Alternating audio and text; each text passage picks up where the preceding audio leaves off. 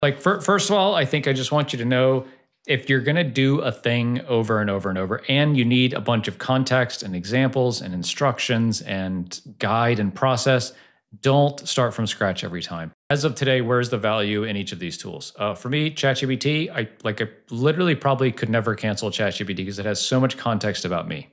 That's really valuable. Claude, I think writes really good, but that's all I would use it for is writing. Conversely, I think Gemini is free and included in every Google Workspace plan. So if you're like, hey, I want to save $20 over the cost of Claude, could I get Gemini to write better hooks and better scripts? Because everything else about this works really well, right? It follows the process.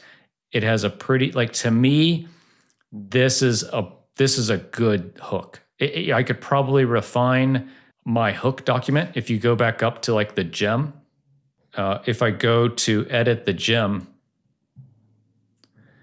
one of the documents is this hook guide.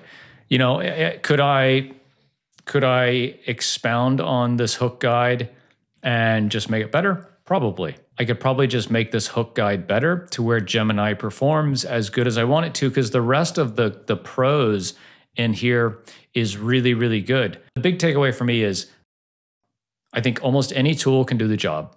I think the context and the information and the prompting that you give to any tool is by far more important than the tool you use.